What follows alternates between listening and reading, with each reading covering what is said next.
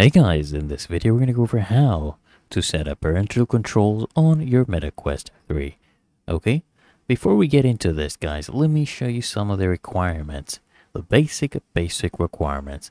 First, what you need is the Meta Horizon mobile app or the Family Center website. You can download this app from the Google Play Store or the Apple App Store. And of course, you'll also need a Meta account.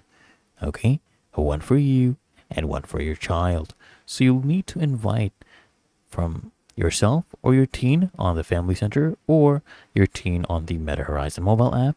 You can go ahead and do that, and you have to agree to an agreement. Okay, both of you need to agree, and then you can start this setting for supervision. Okay, parental controls basically. So when your teen invites you to support their VR experience, you'll basically be notified with a link to set up supervision, right? And this link expires after 48 hours, at which point a new link will need to be sent. So you just click that link to set up supervision, okay?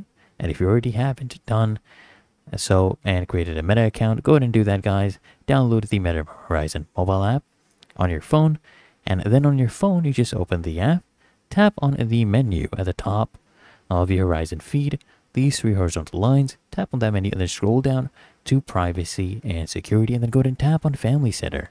Now here on Family Center, you'll view all the accounts you can support, and you just tap on your teen's account, and from here guys, you will be able to see your teen's activity in VR, and you can adjust your supervision settings.